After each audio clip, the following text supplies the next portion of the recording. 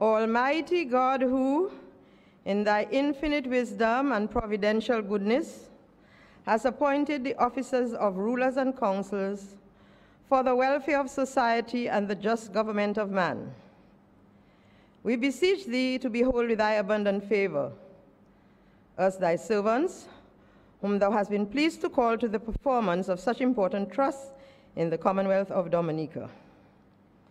Let thy blessing descend upon us here in this Parliament assembled, and grant that we may, as in thy presence, treat and consider all matters that shall come under our deliberation in so just and faithful a manner as to promote thy honor and glory, and to advance the good of all those whose interests thou hast committed to our charge. All which we ask in the name and for the sake of our Lord and Savior, Jesus Christ. Amen.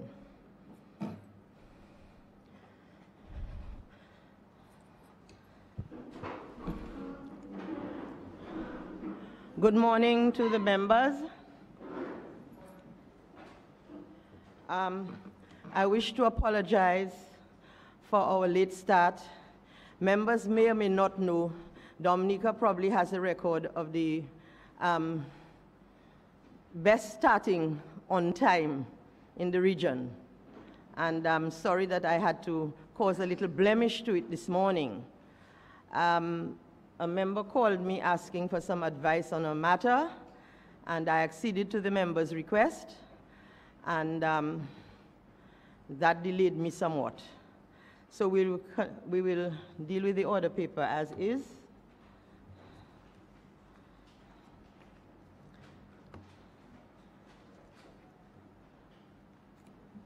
Madam Speaker.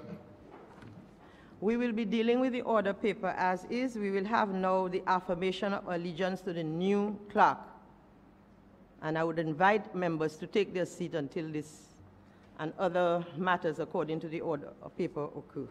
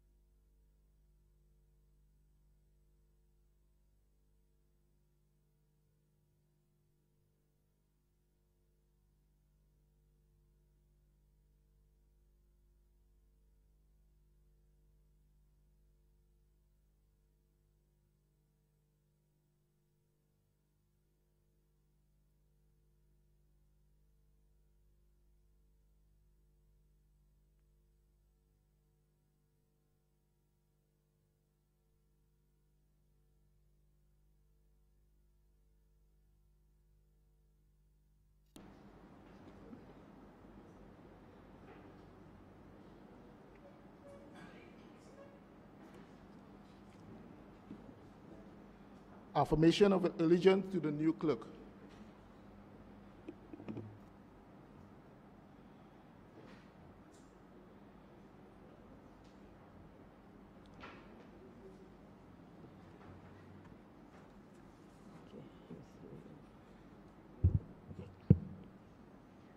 I, Daniel James, do solemnly affirm that I will faithfully bear true allegiance to the Commonwealth of Dominica according to law.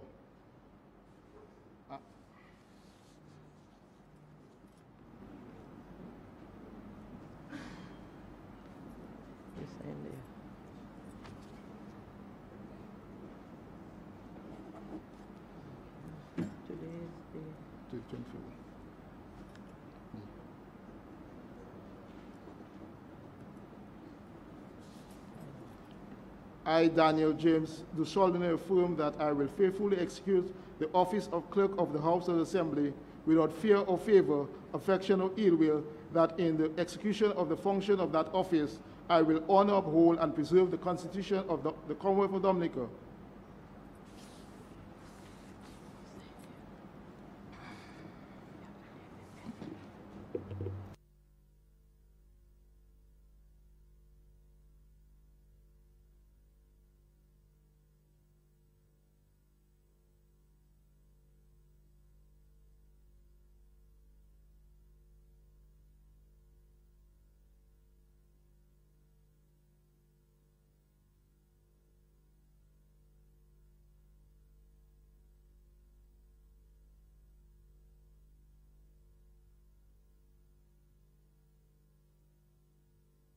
Move to the next item on the order paper.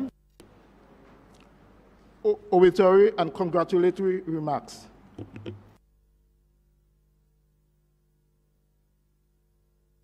I don't know if any other member wishes to congratulate the new clerk of the House who has been now appointed, but I wish to lead the charge in that direction and to say to Mr. James, congratulations. I think he is doing a very good job.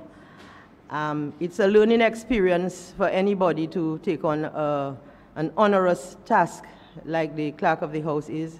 You have to deal with diverse people of diverse dispositions, and sometimes it can get pretty horrendous. And Mr. James being the meek person, and I do mean it in a complimentary way and in no way derogatory, because I think, you know, if gentle Jesus was meek and mild, who are we not to be meek? But having said that, you know, it behoves us then not to take advantage of his good nature, of his meekness, and I would ask members, when they come to Mr. James, please do not bull rag him as certain members have done. I will speak more about that later. I don't want to be long already. We started late. I don't know if anybody else wants to join me. They may do so, but I wish Mr. James heartiest congratulations, a good run as clerk of the House, and I wish him all the best, and I hope he enjoys this new learning experience in his life.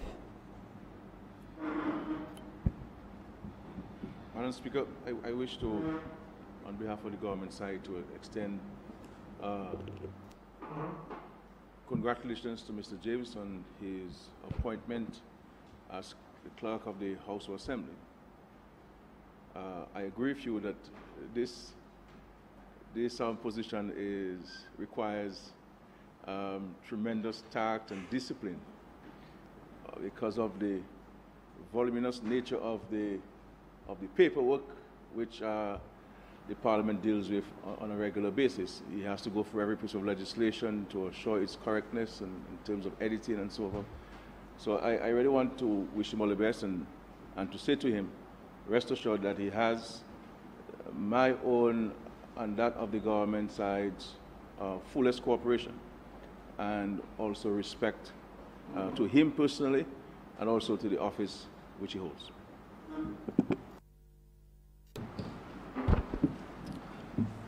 On behalf of the members of the opposition side, Mr. James, I extend congratulations to you as the new clerk of the House. It is a steep order, and it's not an easy task. I've known Mr. James for some time prior to him sitting as Speaker of the House, and I've known him as clerk of the House. Maybe you're going to be Speaker soon. And I know him to be an honest and straightforward person. Mr. Jones, I would like to advise you to take this along with you.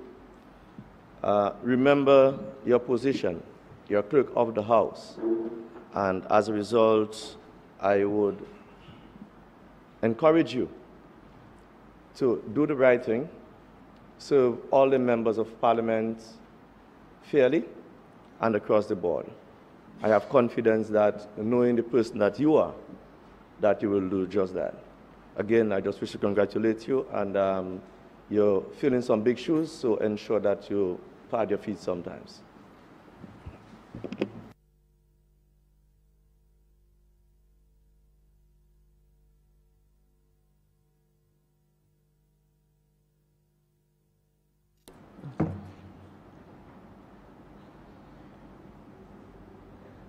Madam Speaker, before the confirmation of the minutes, item 5 on the order paper.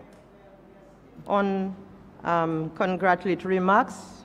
Well, since I'm on my feet, Madam Speaker. No, it doesn't work like that.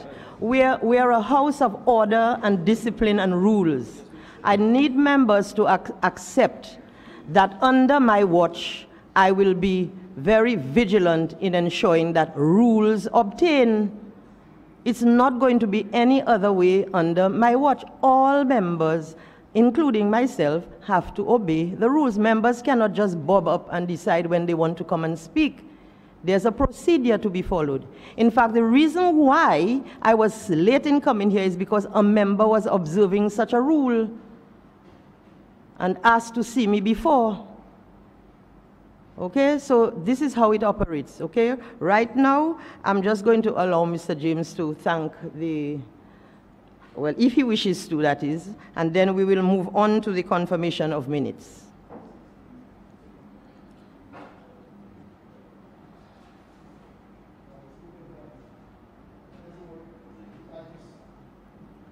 Madam Speaker, thanks. I'd just like to say thank you for the kind remarks from members of the House, and I will say to the Honorable House that I will do my best as Clerk of the House to upkeep the standing of the House and its procedures. Thank you.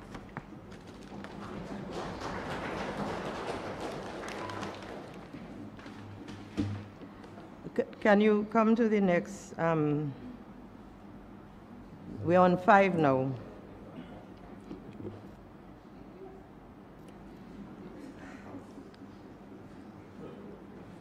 Go ahead, please. Confirmation of minutes.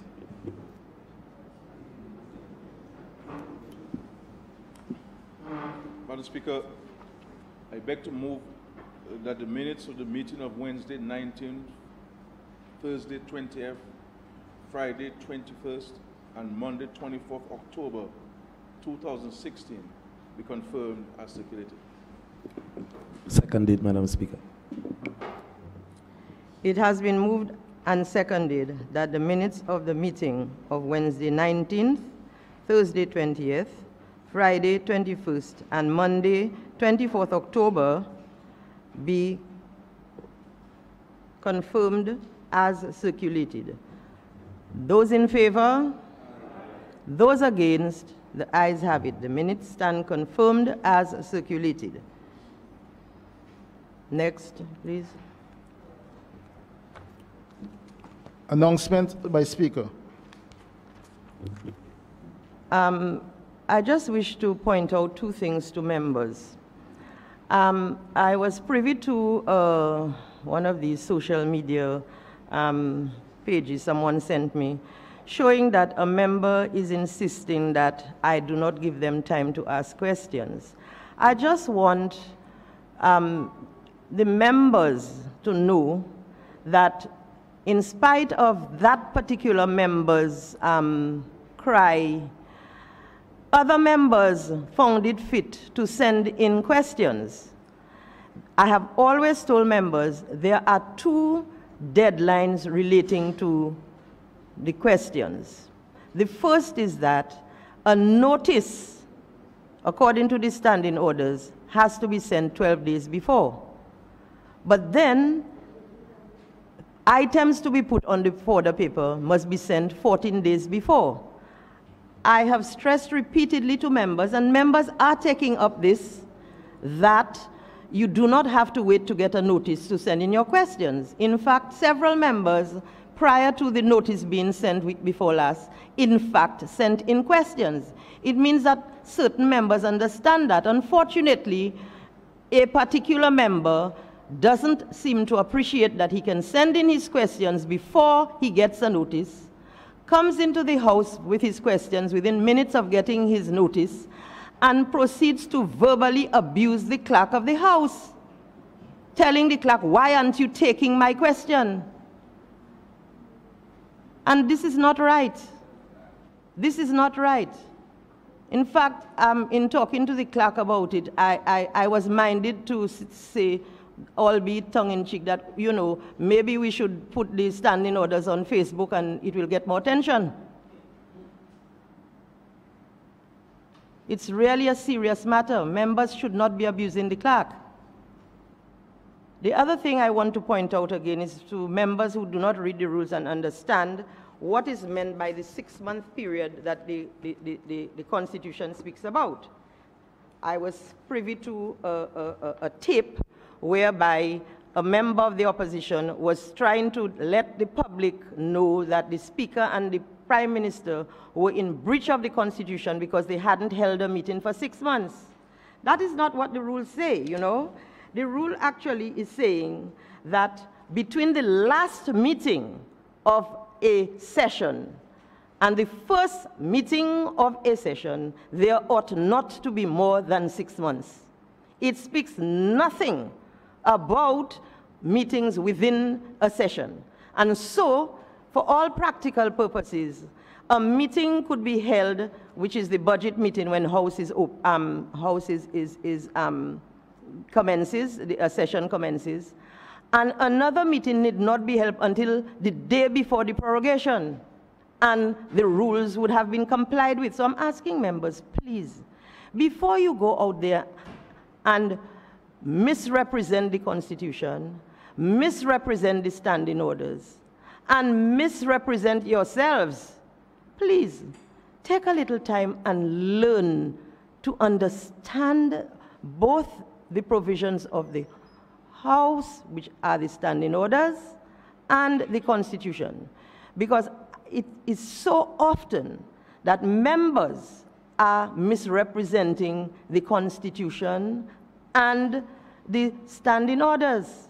It's very clear English. And if perchance you do not understand it, please don't be so proud as not to ask somebody, can you explain to me what this means? Because I don't think I'm getting it. Because giving misinformation to the public out there is manifestly wrong. And I want to implore members, please stop that practice of misinformation. That's all for me for announcements by Speaker for now. Can we move to the next item, please? Presentation of papers.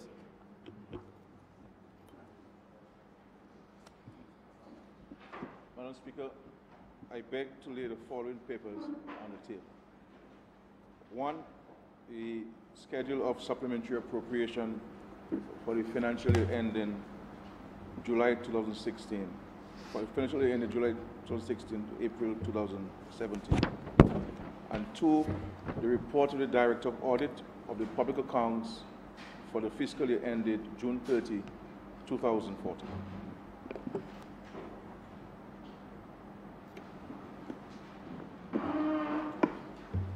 Madam Speaker, I beg to lay the following papers on the table. Report of the Integrity Commission of the Commonwealth of Dominica for the year ended August 31st, 2016.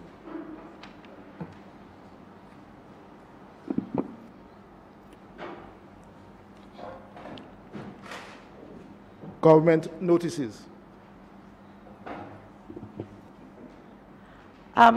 This member keeps standing. I don't know why, but we haven't reached anywhere near where the opposition can speak. I don't know why, but he's not even offering a reason. Continue, please. Madam Speaker, I beg to give notice that at a later stage of the proceedings, I will be moving the motion and taking all stages of the bills standing in my name on the other paper.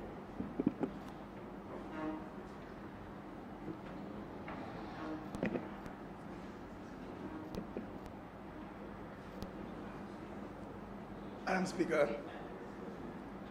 I beg to give notice that at a later stage of the proceedings, I will be moving the motion and taking all stages of the bill standing in my name on the other paper.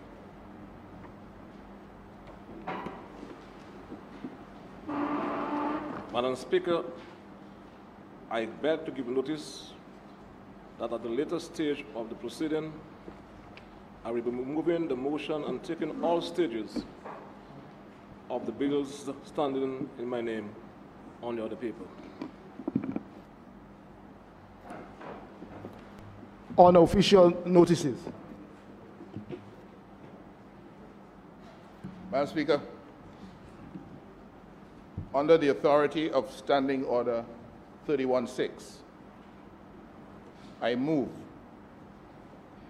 that the bill for an act to amend the House of Assembly Elections Act and the bill for an act to amend the Registration of Electors Act, standing in the name of the Prime Minister, on the order paper of this Honorable House, the meeting of this Honorable House, be withdrawn. Seconded. The member, I don't think, I think this was meant to withdraw bills that members put in. I don't know that members can withdraw other people's bills, you know. I've never heard of that before, but perhaps the member can. Madam Speaker, I cited specifically Standing Order 31-6. That would, no. And Standing Order 31-6, Madam Speaker, reads as follows. 31-6. Notwithstanding the provisions of Standing Order 28, notice of motion, the following motions may be moved without notice. And 31-6 says, a motion for the withdrawal of a bill. You do understand that these motions, they don't require any debate, right? Madam Speaker. Pardon? Section 41-6B. Standing orders for the House. 41-6B says, the mover of an original motion, which this is, shall be entitled to 45 minutes for his opening speech and 20 minutes for his reply. These are the provisions of the standing order. Perhaps the member should read Standing Order 28.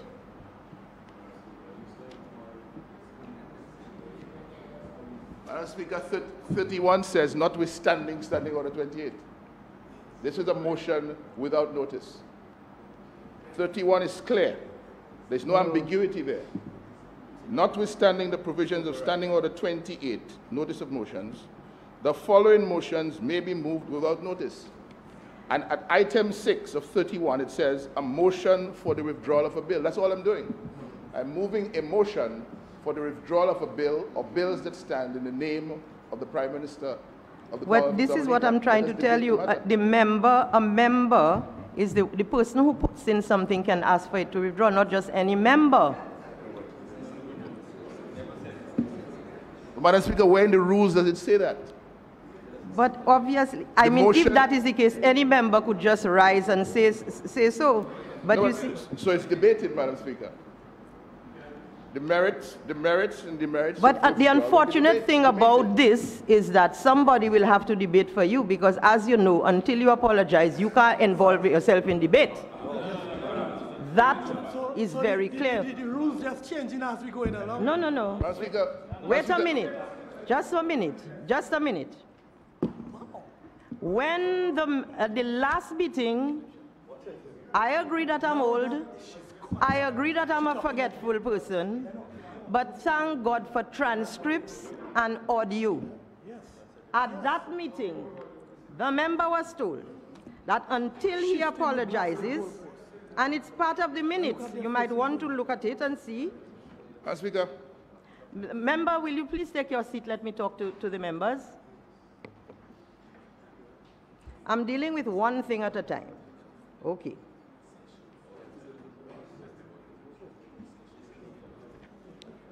I think it's page...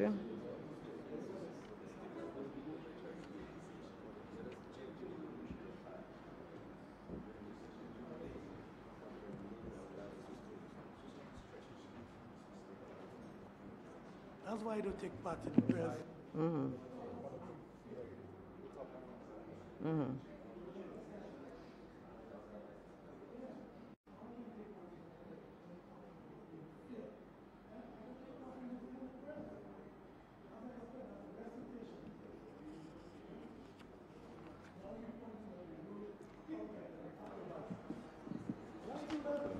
Madam Speaker, I would just... Can you just give me a chance to... No, I just want to refer you to one thing, Madam Speaker, here. Can you give me a chance to respond to the member? Am I allowed that privilege, please? Pardon? Well, let me deal with this one first.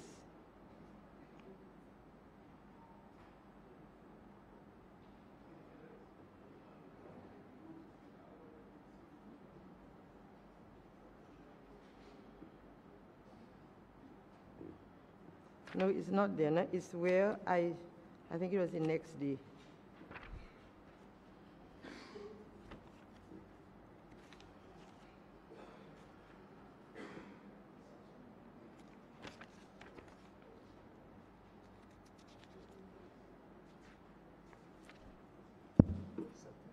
Right. Page 17. I'll just read the last paragraph on that page. The Honorable Speaker then concluded by stating that her ruling regarding the member for the Marigot constituency and leader of the opposition, Mr. Lennox Linton, apologizing to the chair before taking part in the debate stood, and he would not be allowed to speak on any matter coming before the House for the rest of the session until he apologizes. This is what the Speaker said then. The session closes when House is prorogued. So when the House is recommenced in whenever, usually July at budget, then the member may resume his ability to speak. And I insist on it because the member was extremely rude, not only to the chair, but the House. And he has refused to apologize. He has refused to apologize. The member said things.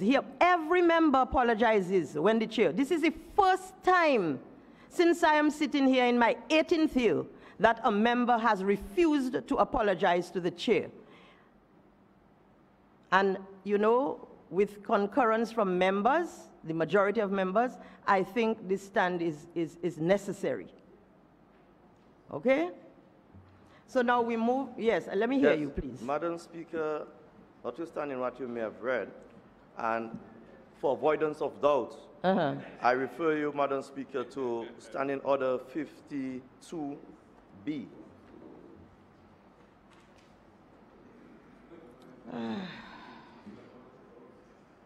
Which reads, Madam Speaker, the Speaker or the Chairman shall order a member whose conduct is grossly disorderly to withdraw immediately from the House during the remainder of that sitting. That is one thing. That is just one thing. It's not just for everything. Okay? But if, Madam Speaker, if we're not going to abide by Standing Order 52B, would you be kind enough to refer me to the order by which we are going? Can you understand the difference between disorderly conduct and being extremely rude and obnoxious? Well, I don't know where you see that. Madam Speaker, I'm referring to. But did you read Standing Order 53? No. What I'm asking, Madam Speaker, is whether Standing Order 52. I am not going. Let me tell you, I have ruled on this, and I'm not going back. You may challenge me where you care to.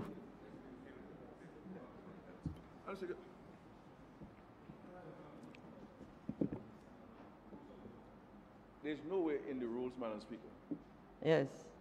Where a member has the authority to seek to get a matter which a member has brought to the Parliament removed on the other paper. I cannot stand in the House, Madam Speaker. I cannot stand in the House, Madam Speaker. No, we're seeking clarification there to your matter. We're trying to educate the House on the matter. No, there are two matters there. You understand? We cannot, any member here cannot stand, Madam Speaker, and ask that a question which a member places on the other paper be removed, even if most of the questions before the House are in contradiction, are in confrontation with Rule 23. You see what I'm saying? So a member cannot stand and move a motion to say that bills standing in the name of a minister or member of the be removed from the other paper.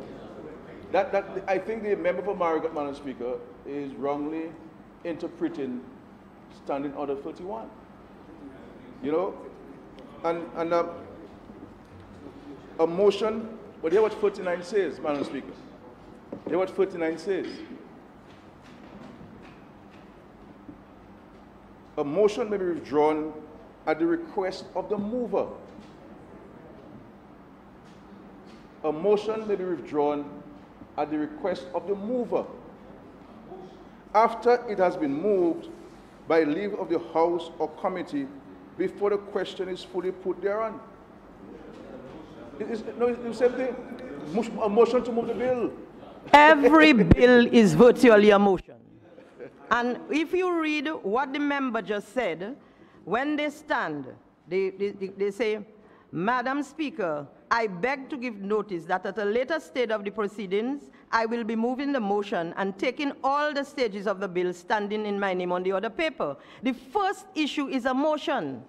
So therefore, it is a motion. Further, I want to read members Standing Order 24, okay, which says, at the time appointed for the asking and answering of questions under Standing Order number 16, the Speaker shall call in turn each member in whose name a question stands upon the order paper, in the order which the questions are printed. Each member so called shall rise in his place, okay? And the member shall give his reply. But it also says that where a member is not there, no other member can stand in his place and ask the question unless he has written proof of that. So therefore, if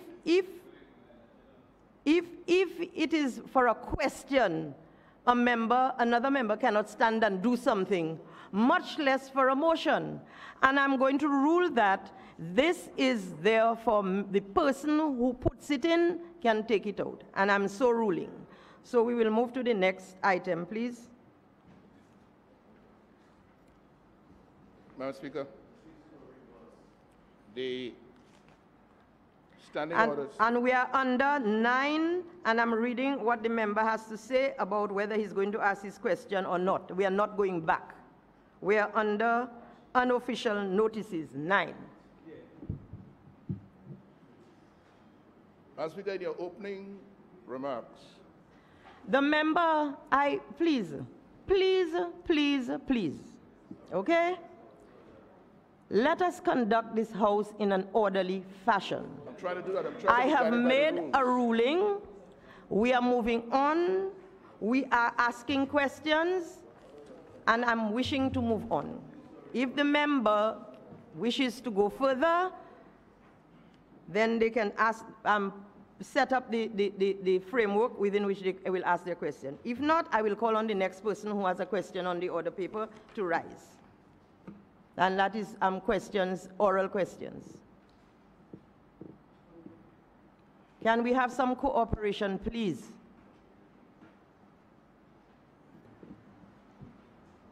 Madam Speaker, how can we be in Parliament and we've been stifled? The member... That's the place to speak on behalf of our constituents. Just a minute. We cannot be stifled in a Parliament. The member... Just because you're asked to obey rules, that doesn't mean that you're being stifled. You are not being stifled. The rules are there to be obeyed. The standing orders are there. And I'm saying to the members that we are proceeding. Can we have some cooperation? We are now on persons who have to ask questions. You are not being stifled. The whole idea behind the rules the way it should be. Section 31 allows for a motion to withdraw. Any member can do that. No, it isn't. But you at section 60. Section 67. Madam Speaker, on a point of order. Can the member please? Can the member understand? The House of the people. You can just decide how you want, when you want. No, I am not. Can happen. Can you take your seat, please? I know that the member is aggrieved that his plan is not going as he expected. What plan? What plan? Are you aware of a plan? Speaker, expose the plan to the public. Speaker, on a point of order, the members of the opposition do not control this country. And neither do they control this country. No, this is the government. This is the government. This is the government. You. This is the government. Who are you talking to? You, Charlie Chaplin, relax yourself. What nonsense is that? Who voted you? Order. Who voted what you representing the people, you want to talk nonsense? Yeah, that's right. Relax, my brother. Sit down. You sit down. Who fought you? Recognize you. What nonsense is that? I am sick and tired of the lots of clarification about it. This speaker cannot just decide how she wants, when she wants, she interprets the law.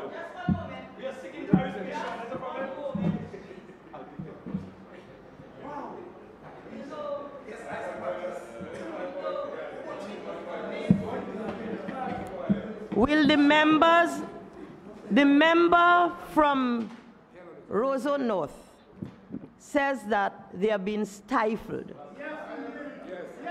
And the member is being stifled by his own self.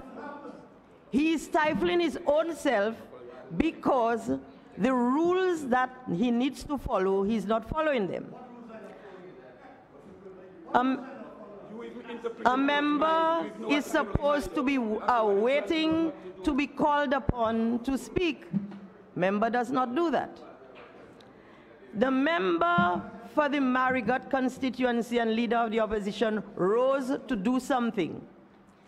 Another member seconded it. I tried to point out to him while looking for the rules that he is not able to withdraw something that he didn't put on while I was looking for it.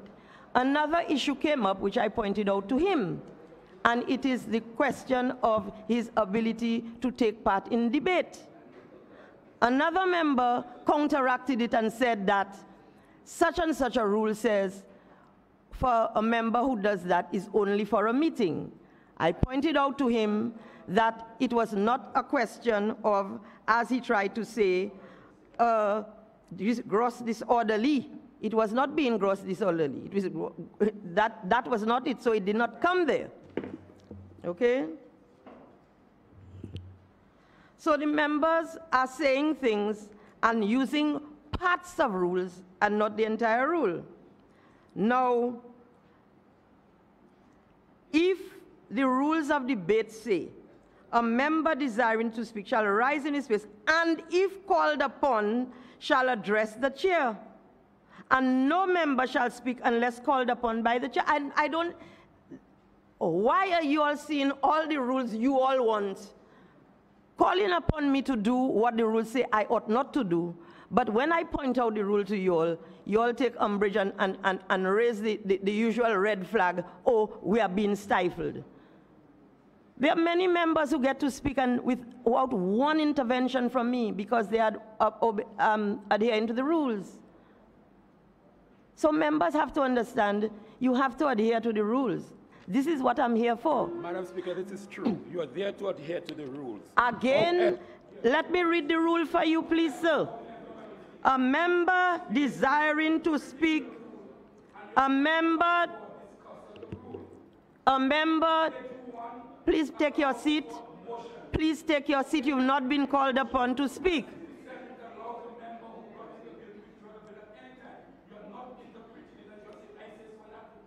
The member, please take your seat. It can't be so. It can't be so. The member, please take your seat. Not at any time, you know. I am Madam not. Speaker. No, for the time being. Madam Speaker. I just heard a threat. You heard it? For now, but for the time being. It seems you have circumscribed my seating here. Yes, because you interpret my mind. I have heard it. I have heard it. The member, I am speaking. Can you take your seat? You will be called upon in a while. The Attorney General rose on a point of order. In the order of business, I want to hear your point of order. Madam Speaker, I think matters have moved on. It was the point that was being made by the member, Mr. Baptist.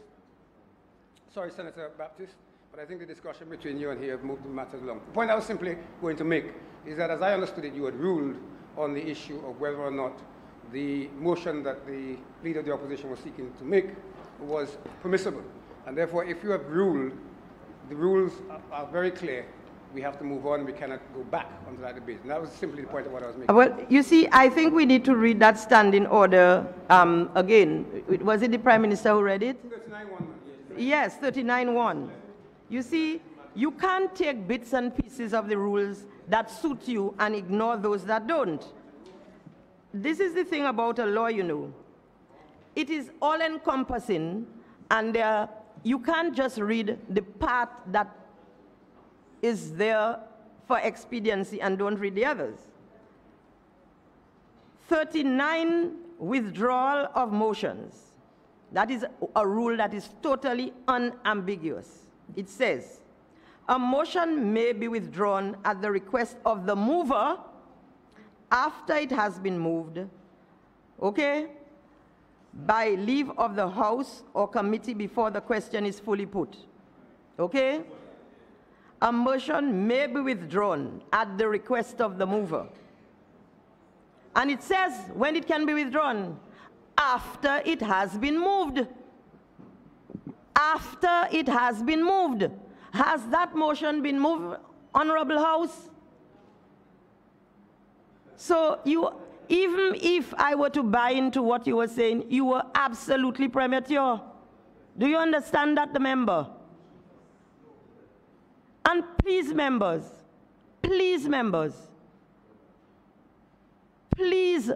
I've asked over and over, please try to understand the rules. They are there, okay? Okay, so now we are on, I've ruled on it, I'm saying, oh yes, sorry about that. Well, 1 minute, let me just make my final point on that. I have ruled on it, I'm saying to you that it's only a mover of a motion, which all bills are, who can remove it. And since it hasn't even been moved yet, it's even if I were to buy into you, it is premature. So we are done with that, we are moving on now, but before we move to the item we're on, can I hear from the member for Roseau Central? Madam Speaker, with due respect, I think if a person is making a decision, they can always reconsider the decision. So I don't think you should say, we're moving on, just carte blanche. We have Attorney General being paid by the state. He should be telling us and giving us the interpretation. But anyway, Madam Speaker. Excuse me, Madam but Speaker, wait, one moment. Yeah. I don't know, I never invited you in my mind. I certainly will promise you I will not. Yes. So you are not in a position to say when my mind is reconsidering something or not. I wasn't talking about you necessarily, Madam Speaker. And so therefore refrain from deciding when I am reconsidering or not. I refrain, Madam Speaker, but I want to point out to the standing order, Madam Speaker. Yes. Madam Speaker, it is clear under standing order 31 that it really speaks to a motion. And all the different sections or subsections of 31 is talking about different motions. The standing order actually on 67, it specifically, if for example you could interpret under 31 how you were interpreting it, then it would clearly say what it says. But you know what it says? It says a motion I said I'm done for with the that, withdrawal of a bill. With the member. But then 67, Madam Speaker. Member, I have read. Madam Speaker, through you, let me just make a point. Now, please. Well, you said that you're not blocking us, but that's what exactly that you're doing. Yes, but if I have to entertain every member who wants to make a point after I have made a ruling, where are we going to go? I'm not just making a point anyhow, you know. I'm going based on the standing order. But that's what you told us. That's what you told us.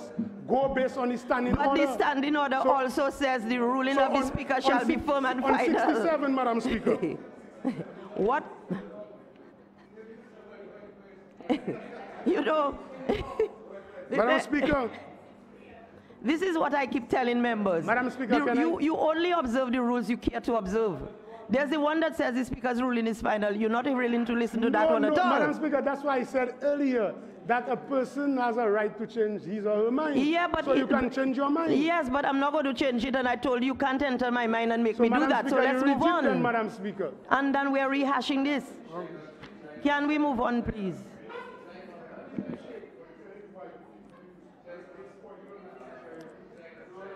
Madam Speaker, I'd like to revisit. I'm not allowing any members to revisit anything. We are moving on. No, Madam Speaker, I'm not speaking to the motion. I am concerned because we have. You're rising on a point of order? Yes, Madam Speaker. What standing order? Madam Speaker, I am again referring to 2B. Because I'm of the opinion, Madam Speaker. Oh, no. We've passed that stage. I've ruled on that. Madam Speaker, no. Madam Speaker, you have indicated to me that you're going to refer me to the section that you use to overrule the section, Madam Speaker. No, I never did. I told you you're not reading that section. Listen, I am not going to be rehashing things over. We will not get anywhere, member. But, Madam Speaker, you read your piece. I told you it's not relevant, and we are moving on. No. You said, Madam Speaker, you referred to the minutes, which I understand, and I'm saying that I'm requesting of you the standing order that you're using, Madam Speaker, to avoid this standing order 52B. I said you read one standing order, but you haven't read that part yet. That's what I said. All I've asked you, Madam Speaker, is oh my goodness. I want to know, for my own edification, I need to know, Madam Speaker. I simply told you the standing order that you referred to speaks of, oh my.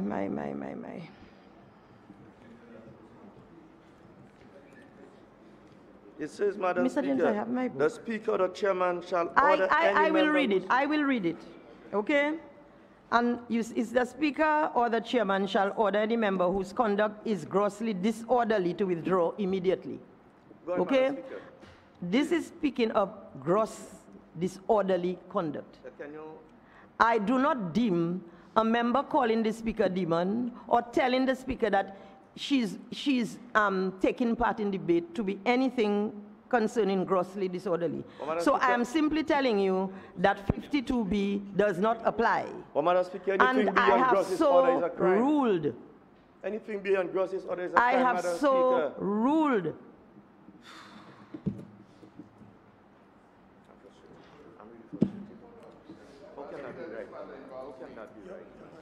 The member, if you're not going to be reading your question, please take your seat. I will read my question. But in this House, you, Madam Speaker, have pointed the member of reading the rules and understanding the rules. And all I'm trying to do is to ensure that I have read the rules and I have understood the rules. And in my reading of section 50 of the standing order 50, you have no authority as Speaker of the House under section 50 to prevent me from participating in debate for the rest of the session. There is no such provision in the standing order. And I will read 51. Just one moment, please. Just one moment. Just one moment, please. I am acquainted with the rule, and I'm telling you that is not the rule. It is... You applying? What rule are you applying, Madam Speaker? Because the only rule we see here that governs that sort of ruling from the Speaker is at 50. Section 51, the Speaker or the Chairman, after having called the attention of the House or committee to the conduct of a member who persists in irrelevance... None of this was done, so I don't know why you're reading this. Madam Speaker, that was not what was done. No, but Madam Speaker, and okay, I'm telling the Section 2A. Section 2A. Any member who has used objectionable or unparliamentary expressions and on being called to order has refused to withdraw such words or expressions or to explain them and has not offered an apology for the use thereof to the satisfaction of the House may be proceeded against and dealt with as though he had committed an offense under paragraph 2B of this order. And paragraph 2B of the order says, the Speaker or the Chairman shall order any member whose conduct is grossly disorderly to withdraw immediately from the House during the remainder of that sitting.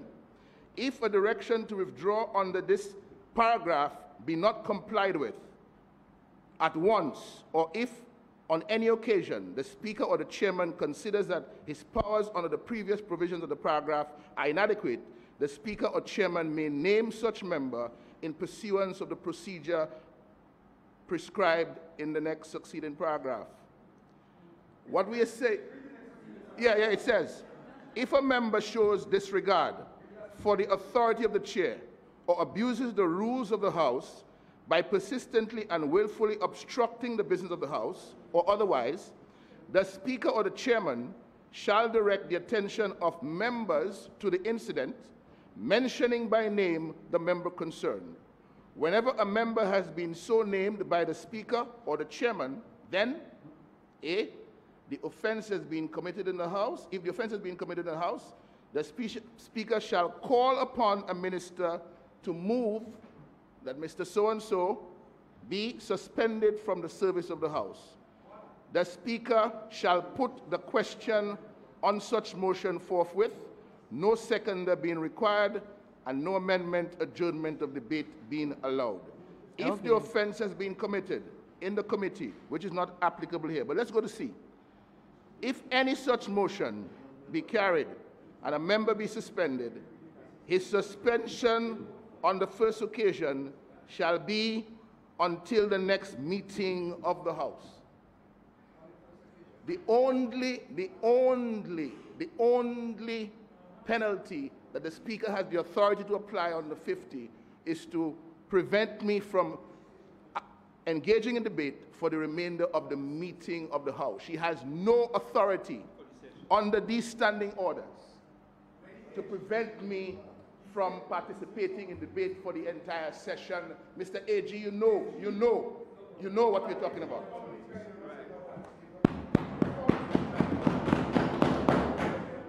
Talk about who is understanding rules and who is not understanding rules now. You understand the rule that was just read? The member must understand one thing. It says may. Everything is predicated by may.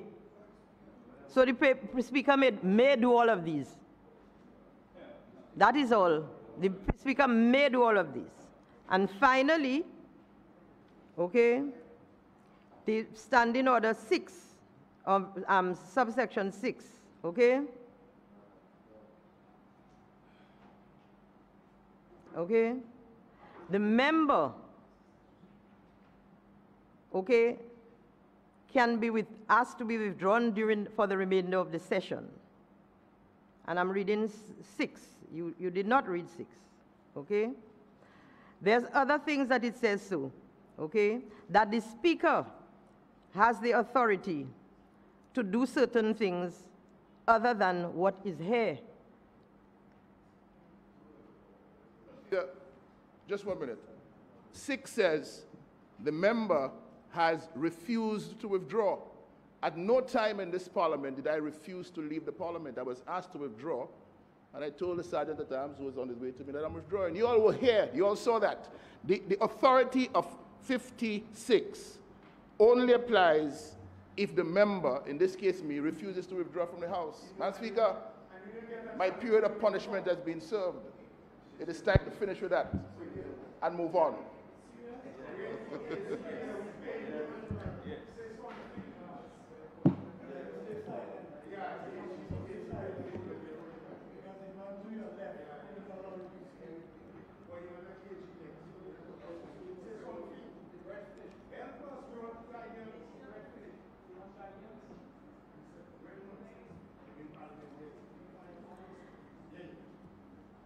I am going to rule on that after lunch, and for the time being, we'll continue with the order paper. I will give a written ruling after lunch on this, and so I'm asking the member to continue and rise to if he's asking a question.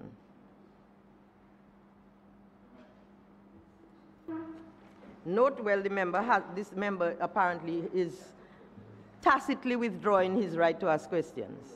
So he has not read it.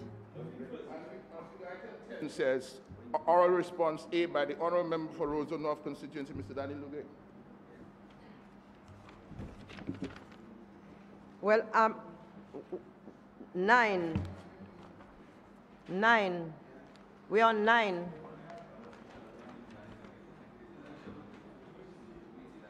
Madam Speaker, at a later stage in the proceedings, I'll be asking questions. No, it says, I beg to give notice. I beg to give notice, Madam Speaker, that at the later stage of the proceedings, I will be asking the questions standing in my name on the order paper. Next one, please. Madam Speaker, I beg to give notice that at the later stage of the proceedings, I'll be asking the question standing in my name on the order paper.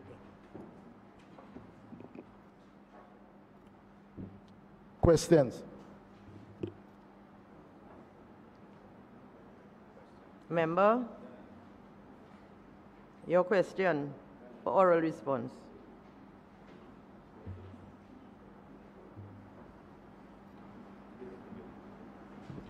In light of the disclosure of the Honorable Minister of Finance that an amount of $16 million was paid to CS Global as commission with respect to transactions done on the Citizen by Investment Program for the financial year 2015-2016, will the Honorable Minister provide this Honorable House with the following information. 1, the basis on which the total amount was calculated.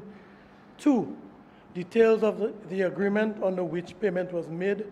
And 3, the total amount paid by way of commission or otherwise since the inception of the agreement. Madam Speaker, no commissions were paid to CS Global Partners. An amount of $15.9 million was paid to CS Global for promotion and marketing of Dominica's Citizenship by Investment Program. The amount was calculated based on a fee of US $15,000 per applicant approved under the cash option and US $5,000 per applicant approved under the real estate option. It should be noted that the total inflows of that period was $279.8 million. The agreement is made between the government of Dominica and CS Global Partners, dated the 13th day of May 2014, and contains the undertakings of both parties for the implementation of the agreement. This includes the following: the responsibility of CS Global to market and promote Dominica's Citizenship by Investment Program in international markets, develop and implement marketing and promotion strategies to increase the awareness, profile, and desirability of Dominica's CBI program, assist with the international monitoring of the program and the marketing and promotion by service providers, agents, developers, and other parties associated or proposing to be associated with the program, to evaluate the CBI program on a continuous basis and provide the government with recommendations for improvement and protection of the program. And in response to question 3, or part 3 of the question, there are no commissions paid under the agreement. The last part I just heard mumbling and I couldn't hear what you were saying. The last part. Your tone went down, I couldn't hear what you were saying. He just wants you to read the last part, I guess the last couple sentences. The response to part 3 of your question, sir, there were no commissions paid under the agreement. Okay.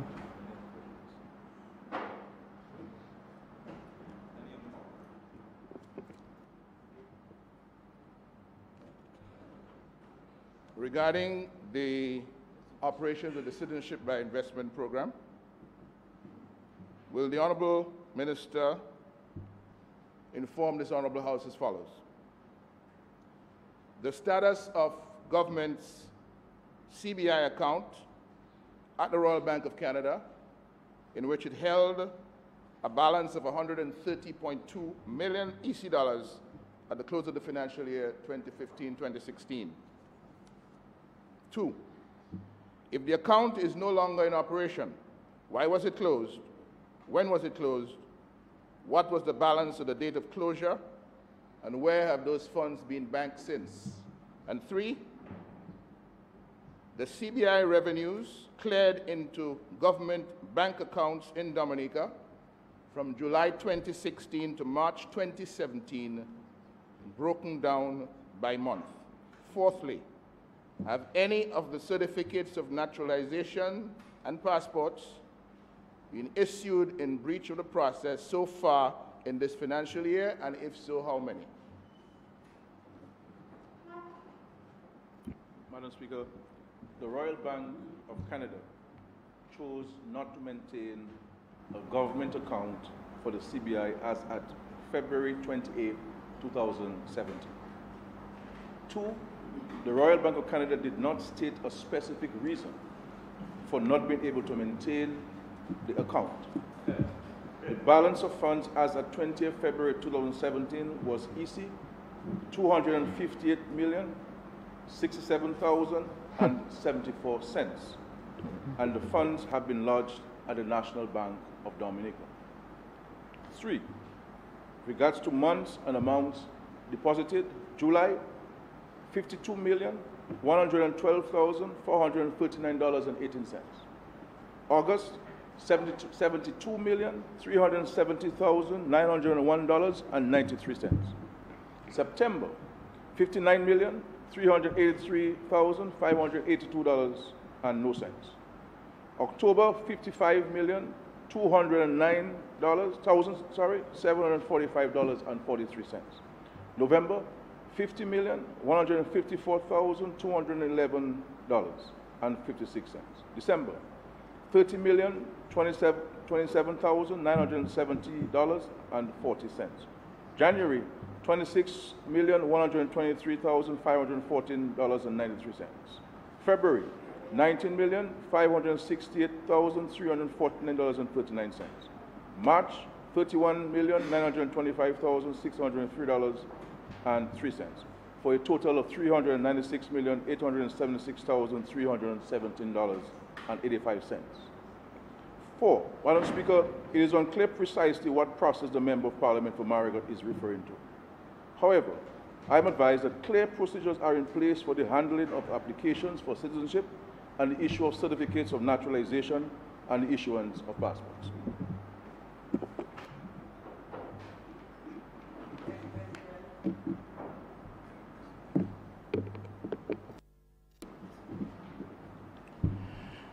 Regarding the situation with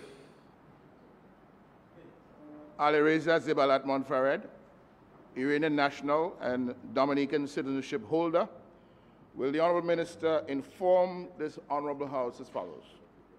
1. The reason why the alleged January 2016 cancellation of his diplomatic passport was not reported to Parliament when a question requesting such information was asked on the 19th of October 2016. 2. How did government become aware that he was a person of interest to law enforcement authorities in Iran on or before January 20th, 2016? And 3, if it was by extradition request, why was there no hearing in Dominica for his extradition prior to his departure in June of 2016 after living on the island for more than 6 months?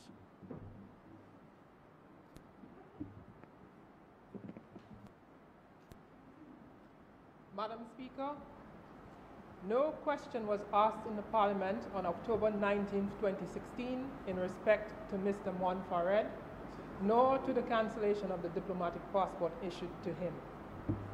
The question which was asked was general in nature, and the response is a matter of record and available in the Hansard.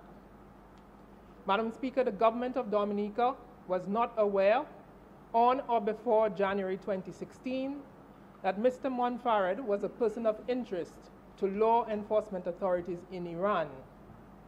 In or about January 2016, the government became aware informally of a dispute between Mr. Monfared and a business partner in Malaysia, which resulted in complaints being made against him to the police.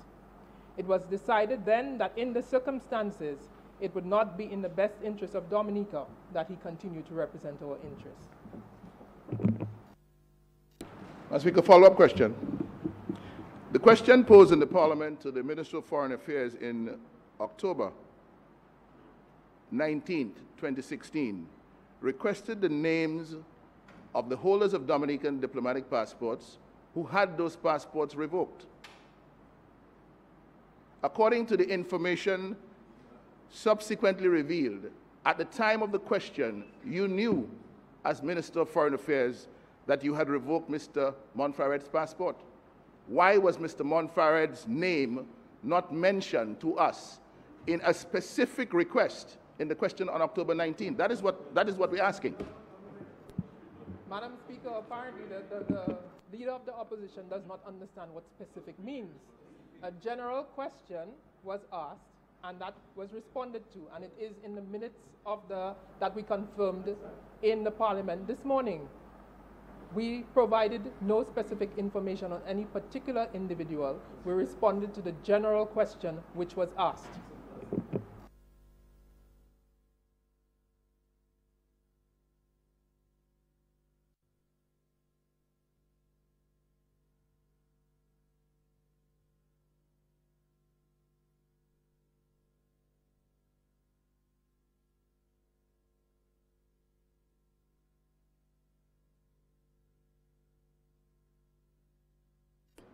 Statement by ministers.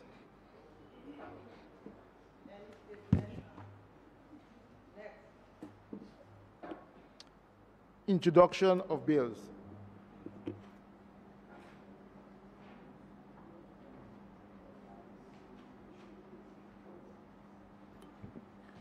Madam Speaker, I move that the bill shortly entitled Income Tax Amendment Act 2017 be read the first time.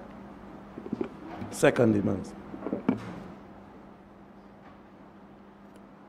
Income Tax Act Amendment Income Tax Act Amendment Act 2017. The bill has been read a first time. Madam Speaker, I move that the bill shortly entitled House of Assembly Elections Amendment Act 2017 be read the first time.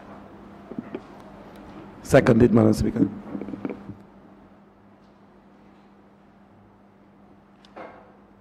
House of Assembly Election Amendment Act 2017. The bill has been read a first time. Madam Speaker, I move that the bill shortly entitled Registration of Electors Amendment Act 2017 be read the first time. Seconded, ma'am. Registration of Electors Amendment Act 2017. The bill has been read a first time. Madam Speaker, I move that the bill shortly entitled Stamp Amendment Act 2017 be read the first time. Seconded, Madam Speaker. Stamp Amendment Act 2017. The bill has been read a first time. Madam Speaker, I move that the bill shortly entitled Alien Land Holding Amendment Act 2017 be read a first time. Seconded. Alien Land Holding Amendment Act 2017. The bill has been read a first time.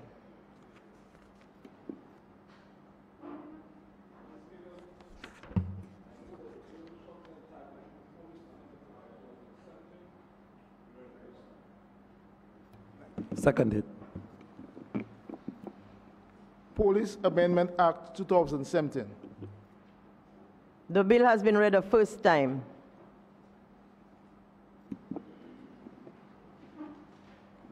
Madam Speaker, I move that the bill shortly entitled Title of Registration Amendment Act 2017 be read the first time. Seconded, Madam Speaker. Title by Registration Amendment Act 2017. The bill has been read a first time.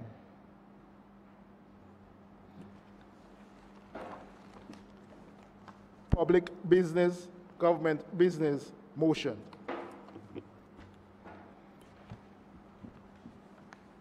Supplementary estimates of expenditure for the financial year ending 30th June 2017.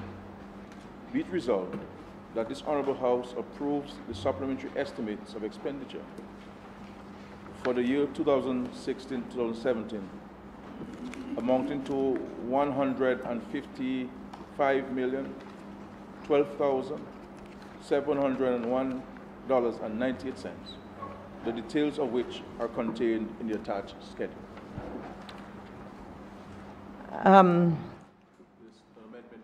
Yes.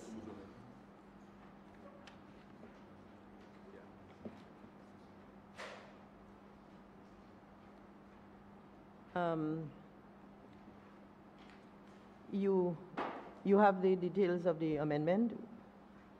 Or we'll do that in committee? Okay then.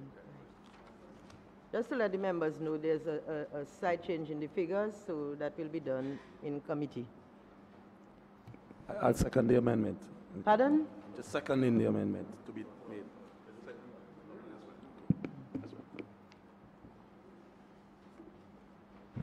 Madam Speaker, the supplementary estimates being presented today is in respect of advances made from the contingencies fund for the period July 2016 to April 2017. The bill circulated indicates a total appropriation in the amount of $154,694,700. However, Madam Speaker, a correction was necessary to the allocation approved for roadworks at Cabanis. This makes total of $155,012,701.98. The precise amendments will be proposed at the committee stage of the proceedings. Madam Speaker, this presentation complies with Section 81 of the Commonwealth of Dominica Constitution Order 1978, as well as Section 12 of the Finance Administration Act number 4 of 1994. These provisions allow the government the flexibility of incurring expenditure not originally approved in the annual budget, where it is deemed necessary, and subsequently seeking approval of the Parliament for such spending. The details of the expenditure are as follows. 1%, or $1,130,879 was grant funded, while 99%, or $153,881,823.20 was met from local resources, primarily with funds from the Citizenship by Investment Program. Madam Speaker, the appropriation in respect of the Audit Department amounted to $100,000. This was authorized to conduct financial audits at the Public Works Corporation and at the Dominica Solid Waste Management Corporation. These audits are required to ensure that there is an accurate representation of the financial position of the respective corporations and that their operations are being efficiently managed. The Ministry of Justice, Immigration and National Security received the sum of $2,783,506. These additional funds were appropriated for the following. $96,000 was for the purchase of office tools and equipment for use at the Attorney General Chambers. $986,000 was required for the purchase of 3 vehicles to assist with crime prevention and reduction. I must make mention that in this financial year, the police department embarked on a community policing program, which was launched in Calibishi and is expected to be rolled out in other parts of the island. There is also a need for greater patrols in the city of Roseau, the town of Portsmouth, and tourist sites. The sum of $1,501,350 was required for the procurement of a much-needed fire engine for use at the Douglas Charles Airport. This fire engine is essential to enhance the aviation firefighting capacity at the airport and is also a certification requirement. An amount of $25,634 was required for reimbursement of unspent funds, which was originally provided by the Organization of Eastern Caribbean States, the OECS, for implementation of the Fokole Community Risk Reduction Project.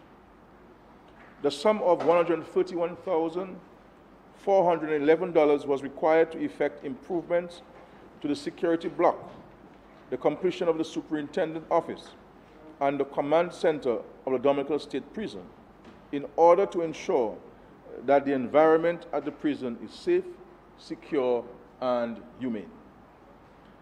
the sum of $19,111 was approved to meet outstanding commitments in relation to Tropical Storm Erica affected victims, and the sum of $24,000 was appropriated to meet the cost of rental of office space for the Law Commission. Madam Speaker, in respect to the electoral office, the total sum of $1,505,163 was appropriated to meet expenses related to the procurement of a multi-purpose identification card, management and personalization system. Madam Speaker, the appropriation in respect to the Ministry of Trade, Energy and Employment was $5,466,532. This was required to facilitate the continuation of the National Employment Program up to the period ending June 2017. Madam Speaker, the appropriation in respect of the Office of the Prime Minister is $8,401,088, which are listed as follows. $7,500,000 was made available for the public support program. $56,918 was provided for official funerals of the late Marcella Powell, Permanent Secretary of the Ministry of Education, Victor Avondale Riviere, former Minister of Government, and Clarence Louis, former Member of Parliament. $297,255 was approved to allow for participation in a 30th anniversary celebration event, which was held in Dubai in October 2016. The sum of $40,141 represents contributions to a local institution, namely the Dominica Association of Music Professionals, to assist in the training of musicians. $23,200 represents an amount provided for professional services in respect to a tourism consultation for the National Reconstruction Task Force. $16,514 was approved to meet expenses incurred for hosting of the 2016 Diaspora Forum. $438,008 was approved for the purchase of vehicles for the use at the Office of the Prime Minister and at the Office of the President. $29,052 was for the purchase of furniture and office equipment for use at the social care centers. Madam Speaker, an additional amount of $15,930 was allocated to the Ministry of Finance. After the passage of Tropical Storm Erica, Dominica was assisted by CARICOM and other member states, institutions, individuals, and organizations, among others. And therefore, it was only fitting that we should be proactive in lending support to other sister countries who themselves had been affected by natural disasters. In light of this, an amount of $950,915 was made available for assisting 3 countries in the aftermath of natural disasters. Haiti, $271,690. The Bahamas, $271,690. And St. Vincent and the Grenadines, $407,545. Madam Speaker, the Government of Dominica intends to deliver on its promise of constructing an international airport. In this regard, a firm from the United States of America was engaged to conduct studies on the feasibility of this project for Dominica. The firm has reported that this project is indeed feasible. The next step is to do more detailed studies of the area to provide more specific details on the construction cost. The sum of $2,008,000 was made available to meet expenses for these initial studies.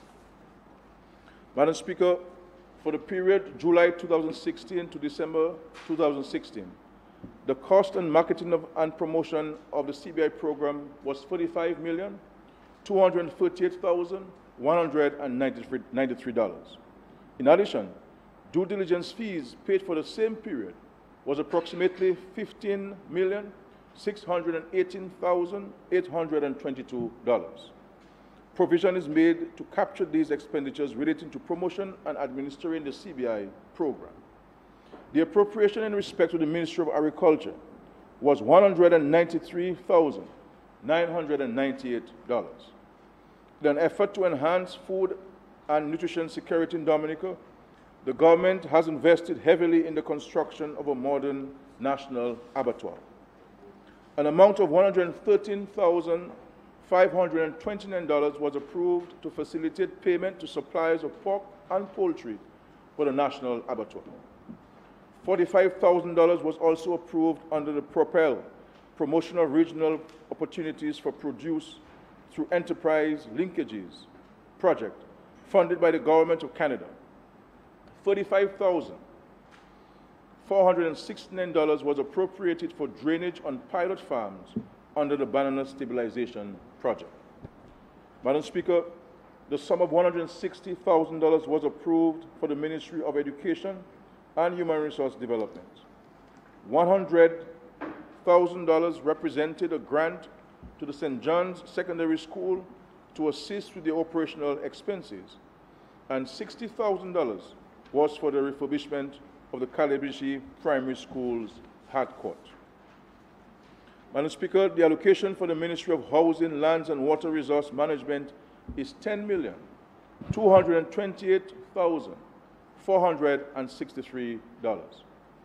Of this sum, $8,653,377 was approved under the Housing and Sanitation Program on behalf of various communities. An amount of $277,956 was granted by the South Korean government towards the implementation of single occupancy housing in the Kalinago territory. In addition, an amount of $1,357,130 was approved as counterpart contribution to the third water supply network upgrade project funded by the Caribbean Development Bank. An additional sum of $1,073,520 was allocated to the Ministry of Social Services, Family and Gender Affairs. An amount of $782,665 represents grants to local institutions, namely the Portsmouth Town Council and the Canefield Urban Council, to facilitate the purchase of dumper trucks, as well as for providing financial support to 7 residential charitable institutions. The amount of $290,855 was also approved for the completion of the Penville and Wesley multipurpose facilities. Madam Speaker, in respect to the Ministry of Health and the Environment, the sum of $5,819,565 was approved for the following: $122,913 to meet payments towards the regularization of the Office of the Medical Board. $102,500 was approved towards implementation of strategies to address the vagrancy issues in Dominica. And $14,400 was for the hosting of the OECS 30th Policy Board Council of Health Ministers. $437,066 is to meet expenses related to the construction of the new National Hospital. Work commenced in October 2016 and is progressing satisfactorily. $42,686 was approved for the visual diagnostic session conducted by the Milagro Miracle Icare Mission, financed by the government of the Bolivarian Republic of Venezuela. $5 million was approved towards the implementation of the pilot National Health Insurance Scheme. This program will assist the mothers aged 35 and under who are pregnant and children 3 years and younger who need help to deal with critical medical issues. This program will also serve to improve the funding for health services and improve the quality and access to health care to many Dominicans. $100,000 was approved for the Dominica Cancer Society, which will assist individuals to access cancer treatment within the region and the United States. These injection of resources will lower the average cost of treatment and help to increase the number of patients being afforded access to treatment. Madam Speaker, an amount of $1,310,987 was approved for the Ministry of Tourism and Urban Renewal. $720,000 represents an additional contribution to the Dominica Festivals Committee for the hosting of Carnival 2017, and $590,987 was required to make payments for a traffic survey as part of the Roseau Enhancement Project. Madam Speaker, an appropriation in respect to the Ministry of Youth, Sports, Culture, and Constituency Empowerment is $16,456,791 as follows. $15,069,875 was approved for various projects under the Constituency Empowerment Program, including the following: community-based projects in various constituencies, $3,900,000. Collio, $300,000. Cottage, $300,000. Granby constituency, $300,000. Marigot, $300,000. Roseau South, $300,000. Paybush, $300,000. Roseau Central, $300,000. Salisbury, $300,000. Petit Saban, $300,000. Roseau Valley, $300,000. Soufriere, $300,000. Roseau North, $300,000. And Vacas, $300,000. Community road enhancement projects in various communities, $10,982,221.30. Collio, $399,360. St. Joseph, $339,550,045. Roseau Valley, $1,520,075.70. La Plaine, $642,256.29. Petit Savan, $1,212,441. Cottage, $555,292.92. Salibert, $886,700. $886,700. Grand Fort, $404,410.83. Portsmouth, $545,421. Granby, $1,003,863.75. Vacas, $542,656.25. Maho, $1,453,995.81. Paybush, $901,746. Cassie Bruce, $594,451.30. Madam Speaker, $12,825 has been approved under the National Youth Policy Project. The policy intends to map out a strategic framework for the youth of Dominica and come up with the necessary recommendations to improve on the delivery of youth development services. Assistance was given to the Dominica Youth Business Trust in the amount of $1 million for use as a guarantee fund for loans to young people who wish to get into business. This will assist in promoting entrepreneurship among the country's youth by creating meaningful employment. $212,700 was approved to assist with carnival celebrations in various communities. $54,125 was approved for the employment of officers to supervise the constituency empowerment road projects. $36,706 was approved for an environmental impact assessment for the multi-purpose indoor sporting facility. The facility has been designed primarily to accommodate a multi-use court for the purpose of playing netball, basketball, and volleyball.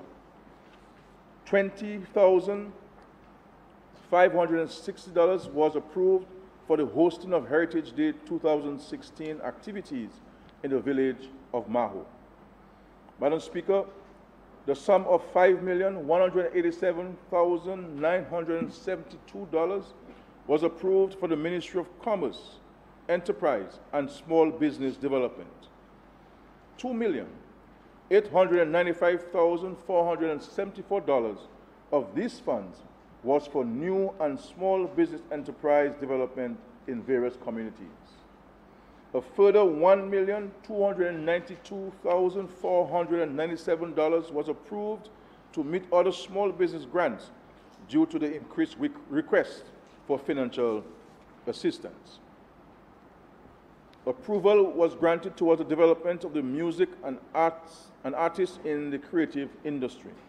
An amount of $1 million was made available for a credit facility to be managed by the Aid Bank for this initiative.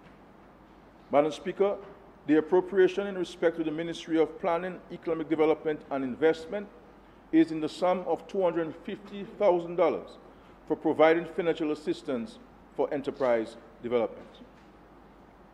Madam Speaker, the Establishment Department was allocated $3,977,355 to meet the additional cost of telecommunication expenses, mainly due to the increased number of new offices and increased roaming charges. Madam Speaker, the Ministry of Foreign Affairs and CARICOM Affairs received additional allocation of $2,336,468. Most of the sum, totaling $1,808,521, was approved to meet Dominica's contribution to the CARICOM Implementation Agency for Crime and Security impacts. In addition to the above, funds amounting to $105,370 were approved for the purchase of a vehicle for the use at the Office of the Consul General in New York, while $129,128 was for the purchase of a vehicle for use at the Office of the Permanent Representative of the Commonwealth of Dominica to the United Nations. In addition, Madam Speaker, resources in the amount of $293,449 were provided by the government of South Korea for the procurement of 2 vehicles to be used for the performance of protocol services. The government of Dominica is very grateful for this gesture. Madam Speaker, the second largest allocation was to the Ministry of Public Works and Ports in the sum of $35,885,366. These funds were required to implement various critical infrastructure works across Dominica as follows: $105,407 to provide for government's contribution to the Caribbean Development Bank CDB grant-funded project in respect of the engagement of design engineers for post-Tropical Storm Erica rehabilitation and restoration works. $406,180 represents the CDB grant component for the engagement of the design engineers for the above-mentioned works. $1,500,000 was approved for further river dredging to enhance safety for citizens and lessen damage to property from flooding. $164,503 was provided as government's contribution to the engagement of 4 engineers under the Cuban Technical Assistance Program to aid in the rebuilding process. $1,096,463 was approved for vegetation management, or what we call the cutting of grass and the overhangs in various locations to improve the safety of the traveling public. $287,074 was for improvement to the road surface in the vicinity of the Petrocaribe plant and leading to the communities of Jimit and Warner. $5,403,537 was for general road maintenance works in various locations island-wide. $2,575,741 was allocated for emergency interventions in the Cabernet area following recent road failure. $5 million was approved for meeting commitments payable under the contract for the West Bridge project, which was recently commissioned. $856,581 was for further dredging to the Melville River to prevent further flooding. $14,845,417 was allocated for additional infrastructural works at the Douglas Childs Airport. $1,301,393 was authorized to meet wages to interns under the Community Employment Program. $236,070 was allocated as counterpart contribution for feasibility studies and designs for rehabilitation of the Loubaire to Bacatel Road. $600,000 was provided for road safety works at Rivière Syrique, which includes a retaining wall and culvert crossings. $1 million was approved for road protection and restoration in the village of Pennville for the construction of a retaining wall and associated road works.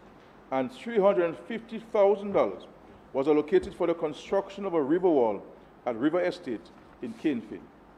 Madam Speaker, without a doubt, the expenditures detailed on the attached schedule, though significant, was in an effort to achieve increased growth, increased employment, and the reduction of poverty in our country. This clearly demonstrates government's overall efforts to increase the quality of life of the Dominican people. Madam Speaker, I recommend for the approval of this Honorable House the supplementary estimates in the sum of $155,012,701.98. Madam Speaker, thank you.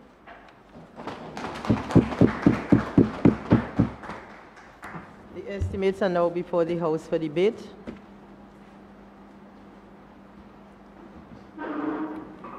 Madam Speaker, let me rise in support of the supplementary estimates just presented by the Honorable Prime Minister. And quite fittingly so, Madam Speaker, before I continue, the Prime Minister established, and quite rightly so, that the supplementary estimates went to boosting growth, generating employment, and reducing poverty in the country. So while we continue to improve the economy, while we continue to, as it were, close the fiscal gap as we have been doing since 2000, Madam Speaker, and bringing back the state of fiscal health to the economy, we have not forgotten one of our primary principles in the Dominica Labour Party, Madam Speaker, and that is to be able to take care of the less fortunate among us, because we believe that no matter how much we improve the economy, there will always be persons that we will have to reach out to, and the social programs and the wide gamut of social programs that the government has implemented, and most of them being enumerated in the supplementary appropriation, is well known to the entire populace of Dominica, Madam Speaker. And not only the populace of Dominica, but I would say that a lot of pundits around the region and further afield, Madam Speaker, have been commending the government on the innovative package of programs that we have implemented thus far. And I will speak to some of them as I continue to speak, Madam Speaker. But I would like to touch on them in order. Not necessarily in my ministry, but just to touch on them as they are enumerated in the supplementary appropriation. And the first one I would like to speak to is the monies spent on the processes for election reform. And we see that ever since we got into office, the opposition have called for election reform, albeit, mind you, that not one single iota, Madam Speaker, was done towards election reform during their tenure of government. Yet, we see that upon the Dominica Labour Party taking office, Madam Speaker, the chorus has always been sung. And, Madam Speaker, we didn't shy away from that challenge. We haven't shied away from the challenge. We have always said to the country that in order of priority, we had to bring the fiscal situation in the country under control. And as the situation continues to get better, so we can put some of those things on the front burner. And it is clear from this supplementary appropriation that we are spending monies to establish the ID card, Madam Speaker, so that we can implement the ID card and the personalization system. And that, Madam Speaker, is one of the promises that we have made towards election reform. And we are, in fact, keeping that promise to the electorate before the next elections, whenever they are called, Madam Speaker. Madam Speaker, we know that the NEP, the National Employment Program, is one of the most talked about of all of the social programs. And 20 years from now, when the history of Dominica will be written, Madam Speaker, when most of us will be long gone, the historians will look back, Madam Speaker, and they will say that this is one of the most impactful social programs, not only implemented by this government in its tenure, but one of the most socially impactful programs ever implemented in the history of Dominica, Madam Speaker. That is clear and unequivocal. I don't think that any member of this House can stand there and say that the National Employment Program have not achieved its intended purpose, Madam Speaker. Madam Speaker, right now, we have about 2,000 persons employed under the National Employment Program. Persons who would have otherwise have been at home, Madam Speaker. We came to the Honorable House last year for this budget, and we budgeted about $6 million for the fiscal year. And we have exceeded that to the point where, at the end of the fiscal year, the price tag for the National Employment Program will be in the region of about $11.5 to $12 million, Madam Speaker, keeping persons who would have otherwise have been unemployed in a stable job and giving them a source of employment. And we are very proud as a government of the achievements that we have made under the National Employment Program. I mean, I don't want to take up too much time to go into the program, but one of the more notable aspects of the program, Madam Speaker, is the cleanup and beautification aspect of the program. And in every community that you travel around Dominica, you can see the impact of the cleanup and beautification program, Mr. Speaker. And I would like to take this opportunity to congratulate all of the interns who continue to do a great job at beautification of our various communities. Because after all, tourism is one of our leading generators of foreign exchange, Madam Speaker. And the entire atmosphere, the entire environment, Madam Speaker, has to be conducive to tourism. It is part of our tourism product. And a clean environment, Madam Speaker, lends itself to a robust tourism product. And that is what we push.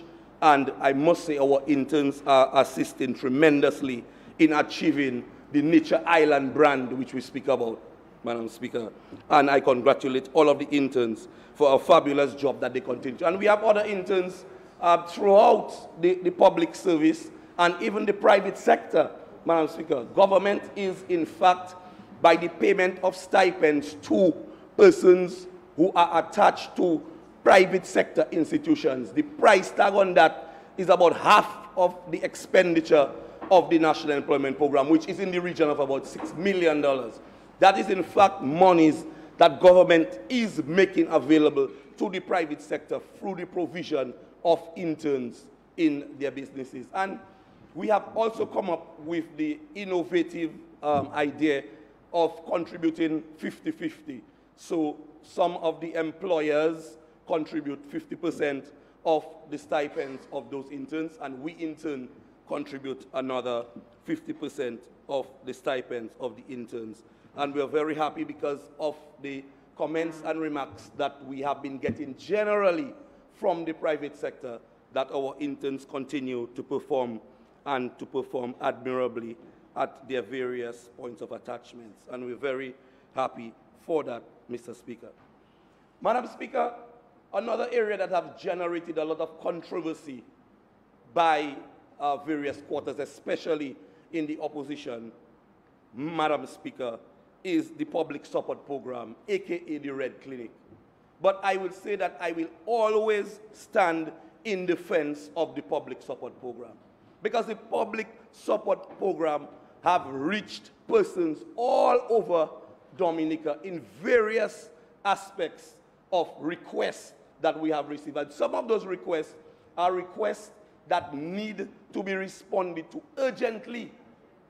We cannot wait for the government wheels to spin as they normally do, because persons who require urgent medical attention, and some of that medical attention is required overseas.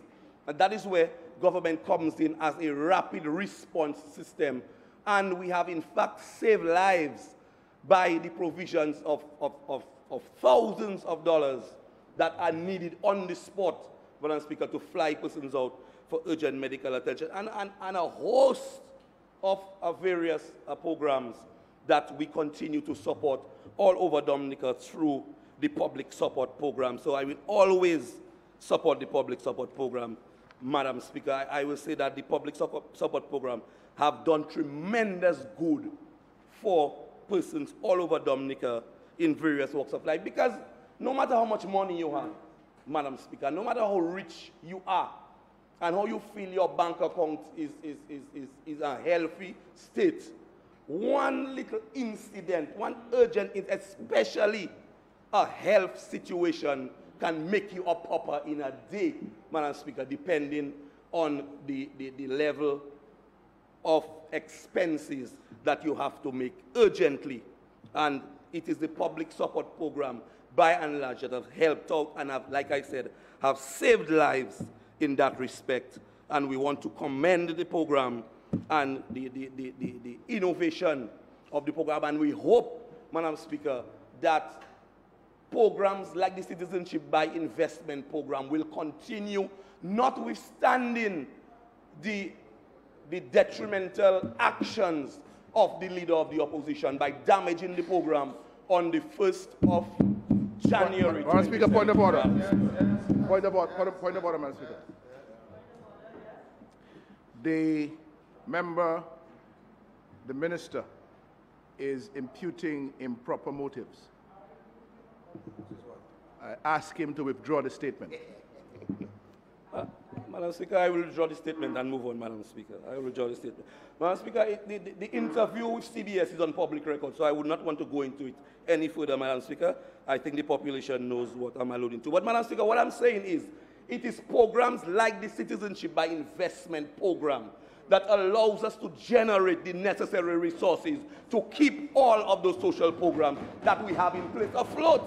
That is all that I'm saying, Madam Speaker. And any statement, interview, or interaction geared towards the damaging of that program, Madam Speaker, has to be condemned, not only in this honorable house, but by every single Dominican. That's the point that I want to make, Madam Speaker. And Madam Speaker, in moving on, I want to commend the government, because, you know, we all in the Caribbean are one family, Madam Speaker. Today, it is Dominica because of Tropical Storm Erica. Tomorrow, it is somebody else. So when we can, we must always lend a helping hand to our brothers in need. And I believe that that is a great example of brotherhood and camaraderie that exists in the region.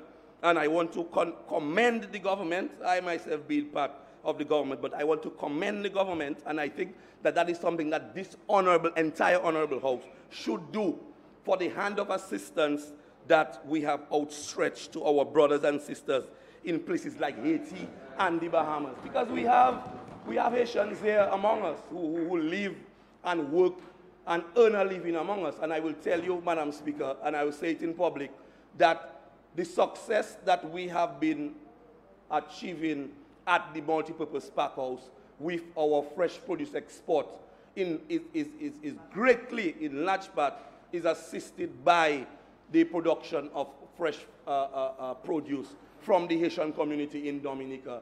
And I want to commend them to that. So when I see, you know, that we can reach out to our brothers and sisters in Haiti and in the Bahamas in their time of need. St. Vincent, when we had Tropical Storm Erica, St. Vincent came to our assistance by the provision of 4 Bailey bridges. And I drive from Roseau to Portsmouth every day, Madam Speaker, and I have to cross 3 of those Bailey bridges to get to work. So when I see that we can in turn extend a hand of help and assistance to St. Vincent, one in Point Rong, one in Mero, Madam Speaker, one in Batterley, it's 3 Bailey bridges. So, Madam Speaker, when I see that we can extend a hand of friendship, Madam Speaker, to our brothers and sisters in St. Vincent who came to our assistance, I must stand and support this initiative and stand and commend the government for the great job that we continue to do, Madam Speaker. And Madam Speaker, I want to come back to the Citizenship by Investment program, because every single Dominican must own that program. Every single Dominican must embrace that program, because this world is a hard place right now. It's not easy. Our traditional friends, Madam Speaker, are experiencing their own challenges and cannot come to our assistance in the way that they would have normally done in the past. And so we have to now resort to innovative ideas like the Citizenship by Investment program to continue to raise the necessary revenues, not only for wet days, but for the present, Madam Speaker, to continue the socio-economic advancement of all of our people. So I'm very happy and to stand here, Madam Speaker, and support all of those initiatives really being made possible by the Citizenship by Investment program. And Madam Speaker, when people question the credibility of that program, here is the evidence in black and white that they need. Money is being spent on the due diligence process to pay for firms around the world to do the due diligence, the necessary due diligence to ensure that our applicants are bona fide, Madam Speaker. And this government have done all within its power, Madam Speaker, to ensure that we have a foolproof program, Madam Speaker. And like everything else in the world, nothing is perfect. You will have persons falling through the cracks from time to time. But by and large, the success that we now are experiencing and enjoying in the Citizenship by Investment program is in part, Madam Speaker, and wholly due to the systems that we have put in place and serious monies being spent on that. I mean, we had to spend millions to promote the program. The Prime Minister had to leave Dominica and go overseas. I think he said in one of the town hall meetings, 7 cities in 5 days to correct the damage done to the program by the irresponsible behavior of some of us out there, Madam Speaker.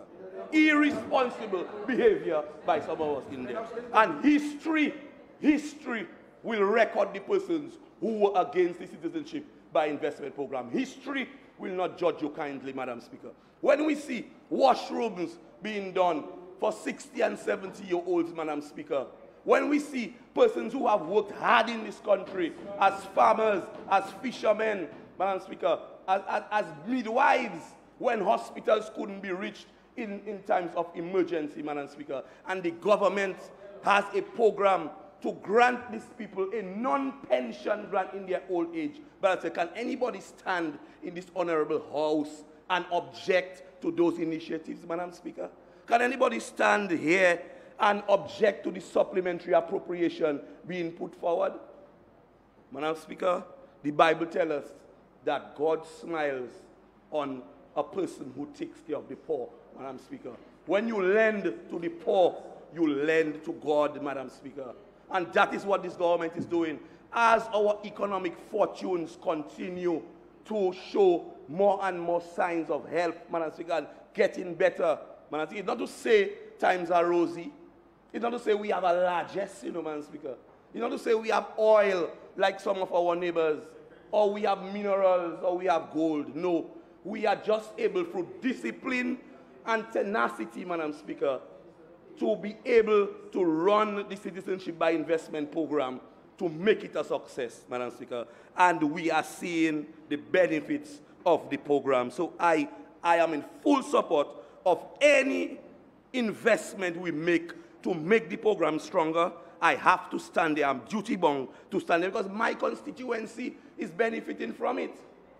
Madam Speaker, we have done about 120 washrooms so far in the Portsmouth constituency, and we have about 70 more to do to eradicate pit latrines in the Portsmouth constituency by the end of the year, Madam Speaker. And I'm very happy when I visit those families who we have built washrooms for, and I see the fine work being done by some of our tradesmen in the Portsmouth constituency. I must commend them. And I must say to all the tradesmen around Dominica, when you go to the residences of these people and you are building the washrooms, do a great job. Do a job as if you were building a washroom in a hotel. Because this is government money being spent on people who deserve it, who need it, Madam Speaker, and we have to ensure that we do a proper job for the citizens of the country, Madam Speaker. I can speak about trade, Mr. Speaker, but I am talking on the supplementary appropriation. That is what we are talking about. That is what we are talking about, Mr. Speaker, the supplementary appropriation. I want to say thanks again on behalf of the St. John's Academy for the funds given to them, $100,000 for operational expenses. Madam Speaker, everybody knows that I'm a devout Catholic. I don't think that is any secret. And when I see monies being spent on the St. John's Academy and one of the newest secondary schools in Dominica, trying to because in the formative years of any institution is always very difficult, and funds very difficult to come by for a private institution like that. And I want to commend the government and the Ministry of Finance and the Ministry of Education also for cradling this young educational institution in its formative years. They've been doing some great work, not only in academics, but also in extracurricular activities. They won a number of competitions so far in the cultural competitions that we have had. They've been representing very well in sports, in the athletics they meet at Independence, and I really would like to commend the St. John's Academy for the great work that they continue to do, and to promise them that we will continue to support them in their endeavors to educate our children, Madam Speaker. So, Madam Speaker, I think that, when we have the supplementary appropriation, although the monies have been spent already, but it is incumbent upon us as the House of Assembly, as Parliament, to show support for monies well spent. And in the Portsmouth constituency, we recognize that we had a garbage problem for the longest while, Mr. Speaker, because unlike the Prime Minister always admonishes the entire population, the government can help, but we have to appeal to the consciousness of our people as far as garbage management is concerned. And no matter how many trucks we buy, yes, we are happy for the investment of the trucks given to the Portsmouth constituency, a dump truck and a tipper truck, to assist in garbage collection. But our people, our citizens of this country, have a responsibility to manage their garbage. There's 60 or 70% of what is sent to the landfill is a biodegradable product. It's our peel from our dashing and our bananas and our food peel and our fruits, which can be kept at home for composting.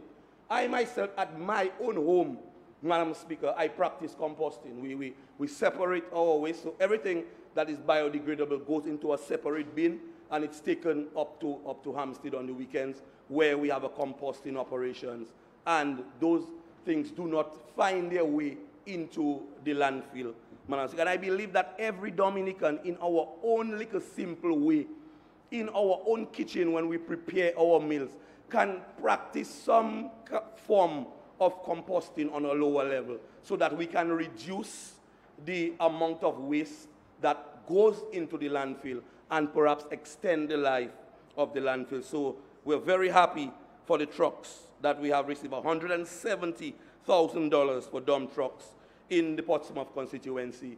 And I think the next stage that we have to take it to in the entire constituency is to get our residents and our constituents to practice composting, practice separation of the waste. So cans and bottles and tins do not necessarily have to be mixed with biodegradable products that can be kept at home to be composted. So I really want to say that this is money well spent. And Portsmouth is one of the leading tourism areas in Dominica right now, and with the hotels to come there, the Moroccan hotel being completed, the Kapinski again being completed, Madam Speaker, and the Silver Beach nearing commencement. It is important that our citizens recognize the importance of tourism and really continue to act consciously in the management of our solid waste in that area, Madam Speaker. So I'm very happy for that. Madam Speaker, I want to also really mention the support being given to carnivals around Dominica. Although this is a sort of controversial area also because there are certain persons who think that everybody must come into the capital city for carnival. But I believe all of the indigenous forms of carnival, like the sensei, like the dakis, like the band movie from Koliho, a lot of the indigenous forms and the traditional forms of carnival are being preserved in the rural areas. And so when you support the rural carnivals, you support the development and the continuation of our culture and our heritage by keeping those traditional forms of carnival alive.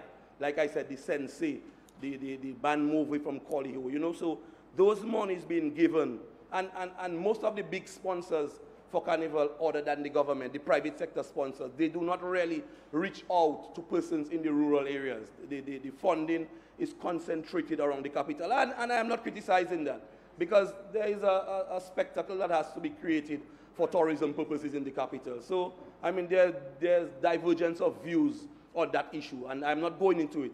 I just want to simply make the point that money is being invested in the development of rural carnivals is in fact money is well spent, and I want to commend the government for that. Can I ask the member please to contain himself? We've been going so well. There comes the member, usual asides. You can make asides, but they shouldn't be heard by the stenographers. Can you contain yourself, please? Try your best. Madam Speaker, before I end, a program that I must make mention of before I sit, Madam Speaker, is the Small Business Development Program. And the Small Business Development Program have touched every single constituency around Dominica. And I hope that when the members on the other side get up to speak, they will in fact commend the government for that innovative program called the Small Business Development Program. Because a lot of our country's economic base, Madam Speaker, is really platformed on small businesses. And in Dominica, we do not have any large corporations or any big conglomerates. It is the ordinary man with the mom and pop operations that in fact continue to do the operations to generate revenue, to create employment, I mean enterprise, Madam Speaker, and really I have seen the impact of small business development in the Portsmouth constituency. And I believe that that is a program we have to continue. We certainly have to continue this program. And so before I end, all I can add to what I have said is, Madam Speaker, merci beaucoup pour CIP. Thank you very much. Thank you, God, for the citizenship by investment program. Thank you, Madam Speaker.